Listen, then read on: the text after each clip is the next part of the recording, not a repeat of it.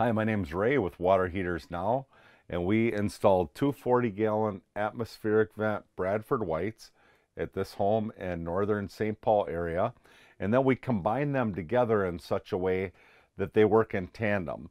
So you have a cold water supply coming in, and this valve actually is a shutoff for both heaters, and then it feeds both of them, and then they both come back out and feed into one single hot line that supplies the house. And if you pipe it in this way with an equal vertical and an equal horizontal run from each heater, they'll actually work in tandem. And that's the only proper way to pipe them. So what we're going to do at this time is hook up a drain hose to the bottom of the heater, and we're going to pressurize that hose, push out any dirt at the bottom, and then we'll shut off the water supply to the unit and just let it gravity drain, which usually takes about 30 to 40 minutes. Okay, so what we're going to do now is we're going to prepare to drain the heater. Before we do that, it's important to shut the gas off. On this Honeywell control that all the Bradford Whites come stock with, there's a black dial, and you just turn it to the off position, and you can hear the pilot light go off, and it's no longer operating. So now what we're going to do is we're going to hook this hose up to the drain, tighten that up to the O-ring gasket. So now, right now the slot is going sideways, showing that the water's totally off.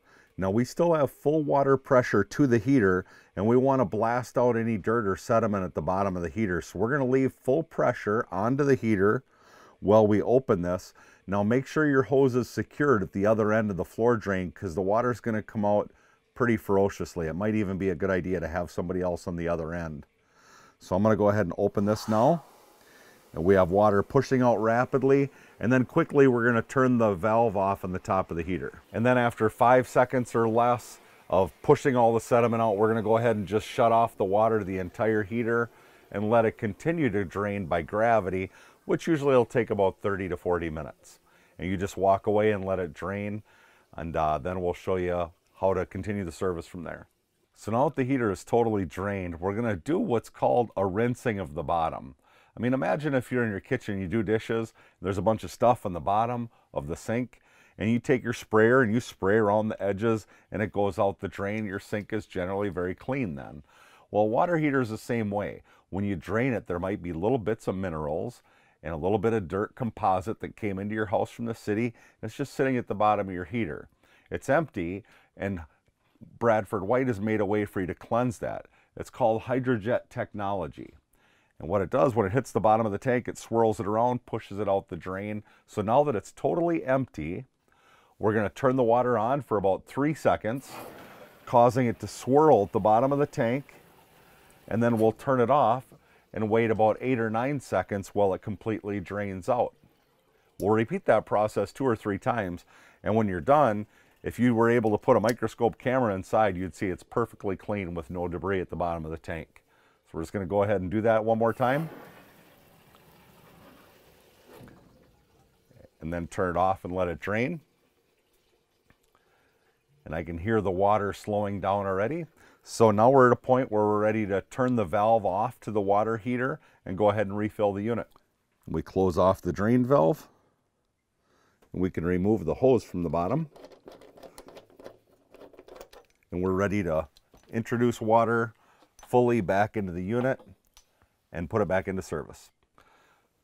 So at that point, we can turn the valve back onto the unit, fill it up, which will take about 4 to 5 minutes, and the whole house will be recharged with water again. Okay, what's left is to turn the gas back onto the unit, so we'll walk through that process now. So we're going to remove the access panel.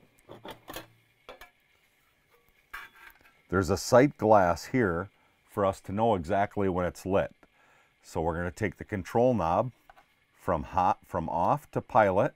It's the only place that this knob will push in. Anywhere else on the dial and it won't depress, but at the pilot position it'll push in. That's releasing gas to the pilot. Click that 2 or 3 times, and you could actually put your face here to look in the sight glass to make sure that the pilot's running. And I can see a nice blue flame in there, so the pilot's ready to go. Within 20 seconds, you'll hear an audible click, and then a green light will start flashing at this LED. So that would tell us it's ready to go. And then we can move it back into the hot position, which is about 120 degrees.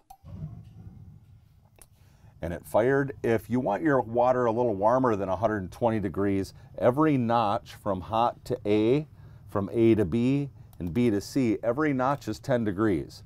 Most people are happy at 120. A is 130, B is 140, and C is 150. Now anything over 140 is pretty dangerous for kids, for scalding, so you want to keep them safe, and probably 120 to 130 will be really comfortable for your showering. That's all there is to lighting a Pilot, and we'll go ahead and put the cover back on, and the heater is back in service.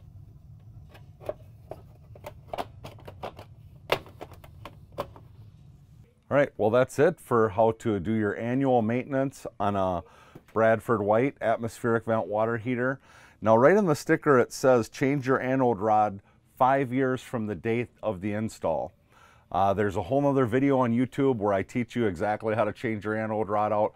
Go ahead and check that out. It's the same on atmospheric vent, power vent, or electric water heaters.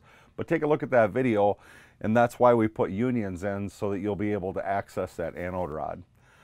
So thanks for watching the video, and hope you keep things clean in your heater.